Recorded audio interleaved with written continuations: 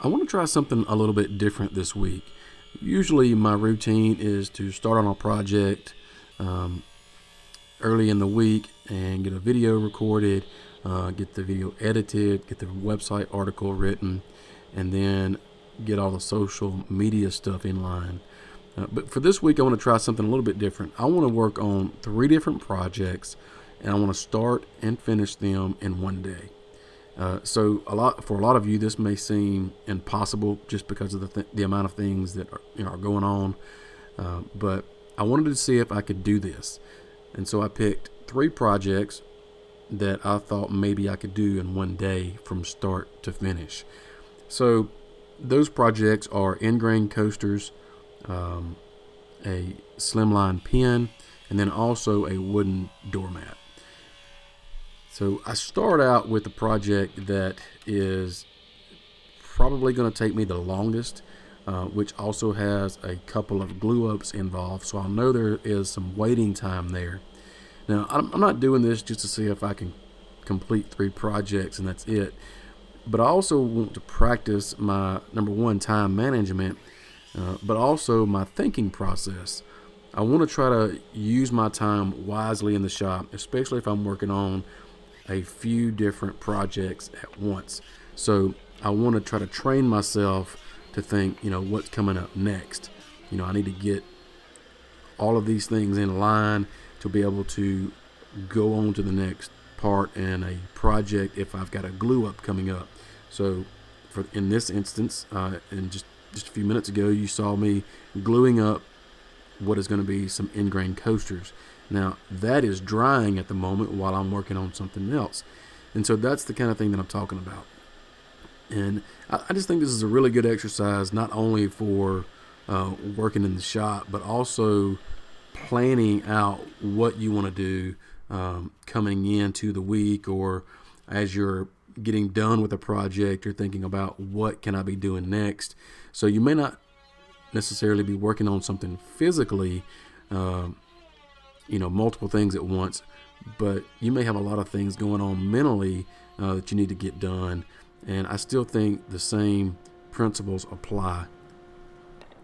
I know my narrative here is a little bit different than the normal video, but if you are interested in seeing or learning how to make each one of these things that I'm making today, the ingrain coasters, the wooden doormat, or the pen, I've got a website article. There's a link down in the description of this video that you can follow and read that article, and I go into step by step how to create these 3 things. So if you're interested in that, check out the article. But if you're interested in this experiment that I'm doing, I'd love to hear how you deal with working on multiple projects. How do you deal with mishaps or missing deadlines? How do you compensate for those things?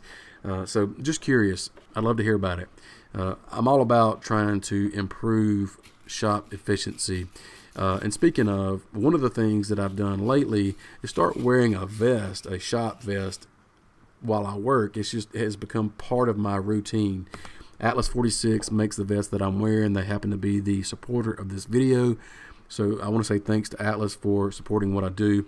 But they're a really cool company. They've got a lot of different line of clothing, workwear applications, a lot of job site accessories.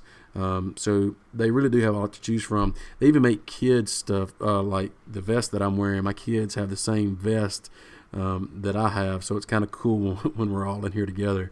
So if you're interested in Atlas 46, check out the link in the description.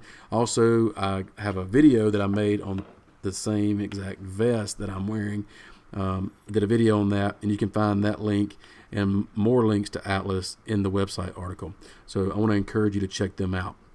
So now that I'm getting more towards the end of the projects, like I'm going to start working on this pen because I have put the ingrain coasters in their final glue up stage, and so now that's drying while I'm working on the pen. The doormat is complete, and so that's done, and so now I can try to have fun with this pen and just really just take time to let the glue dry on the ingrain coasters. So I'm kind of, if you will, I'm kind of unwinding, I guess you can say, working on the lathe to me is kind of like just therapy. Just something about it. So anybody that doesn't turn may not understand, but a lot of you guys that turn know exactly what I'm talking about. So this kind of project works well towards the end of the project, for me anyway, or toward the end of the day, because it just fits. So now that the coasters are all dry, I can start working on that. Again, the pen at this point is complete, and so now I'm just wrapping up the end of the day. And really, I've learned a lot in this process or this experiment, because I've learned to, number one, I've learned to, I'm not saying that I've mastered it, but I have learned that I need to manage my time a little better. And the different things that I'm working on, like glue ups or whatever I'm doing at the assembly table, why not have everything there that I need to complete that particular task that I'm doing, instead of running around the shop. And that's one thing that the vest has done for me.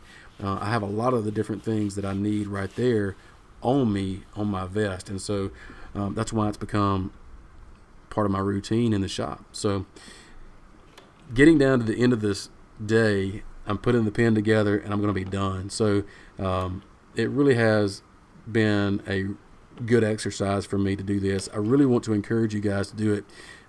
If you guys take me up on this, tweet me, get on Facebook, send me a message, leave me a comment down in this video, and let me know that you're going to do this for yourself. And I want to hear about it and see how well you do and the things that you learn.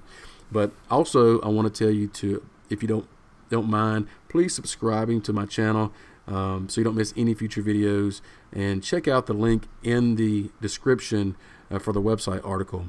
Be sure to sign up for my newsletter and check out all the other articles that I've got over there. I've got some great plans as well, so check those out. And as always, thanks for watching, and we'll see you next time. See ya.